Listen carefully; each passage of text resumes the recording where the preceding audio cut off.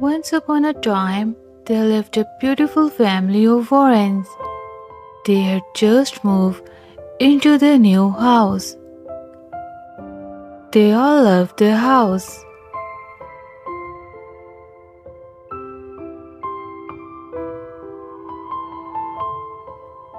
That night, after having a lovely supper, they all went to sleep.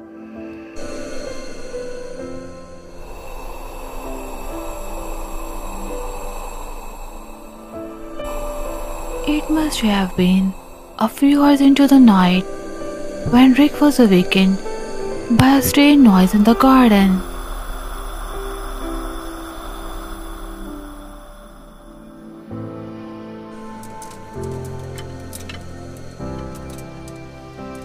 He went outside to check.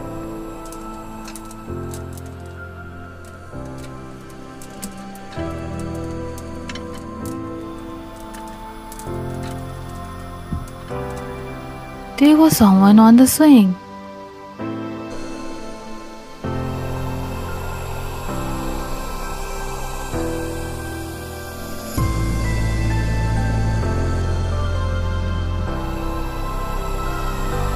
Whoever was on the swing suddenly disappeared. Rick also ran back to his bed.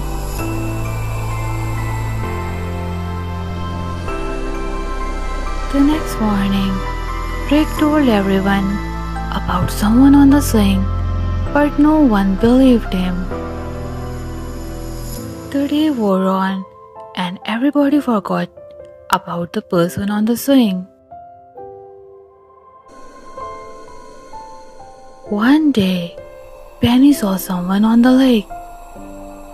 She called her brother, and that person suddenly disappeared.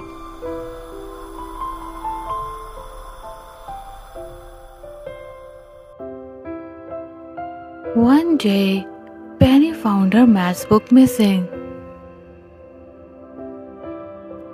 Soon Rick found that his favorite cricket bat was missing.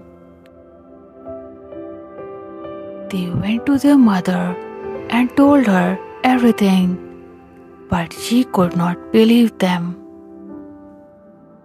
When suddenly, Stu Walk came flying at them. Everybody ducked. It looks like the children were right. There was a ghost in their house. They all decided to talk to the ghost.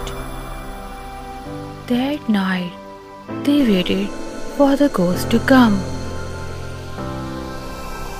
My name is Henry. My name is Henry. And suddenly, the ghost appeared. They could not believe their eyes. Mr. Warren asked the ghost what he wanted. The ghost told them that he was a brilliant boy of his school. But before his result, he died in an accident. And all he wanted is to make his mother proud of him. And that's why he was stuck there as a ghost.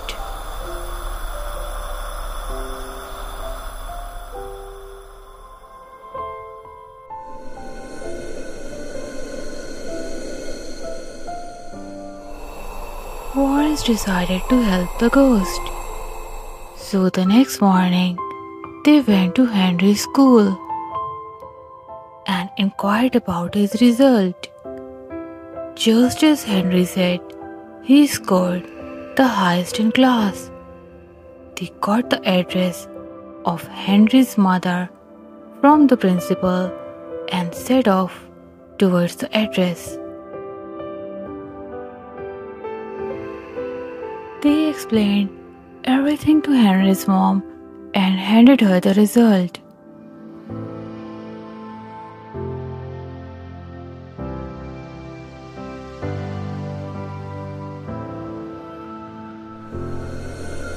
I want to make you proud, Mom.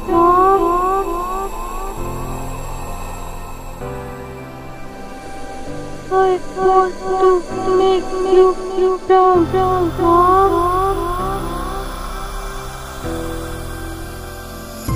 All of a sudden, Henry appeared in front of his mother and told her that he kept his promise. Daddy stood first in his class, so now he is free to go. Suddenly, he disappeared. Goodbye, Mom. Goodbye.